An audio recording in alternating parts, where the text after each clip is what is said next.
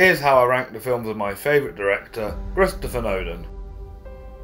Nolan's first movie, Following, takes the bottom place. It's not a bad movie at all, it's just not as good compared to his epic masterpieces.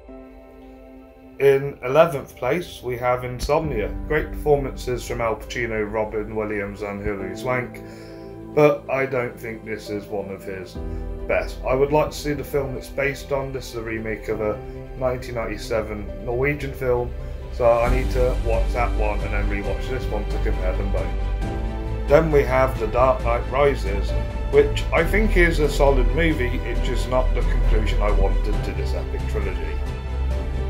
Then next is Memento, which is a well-made movie for a great second movie for Nolan, but I find this one a bit too confusing to watch it all the time.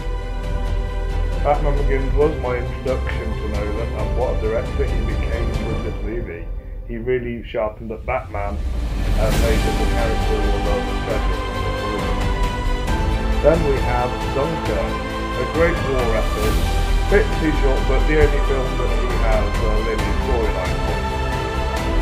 Then we have The Thunder Angel, a great performances from Jack and Bale. They do really well in the war and that. Up next is Tenet. Love the action, love the cast, love the best effects, but fundamentally I think he would have had a better movie. Interstellar just misses out in 4th place. I think this is really done visually and has a fantastic performance from Matthew McConaughey, as well as the other supporting cast, but just tend to lack the writing. I promise you now that the next three are masterpieces. In 3rd place, Oppenheimer. What a great telling of this story about the inventor of the atom bomb and his controversial life, with Cillian Murphy and the supporting cast all giving their best at performances. My silver place is Inception, and what is there to say about this movie? Masterpiece. No word said. But my favourite Batman movie, The Dark Knight, is my favourite Christopher Nolan movie, as well as my second favourite movie of all time.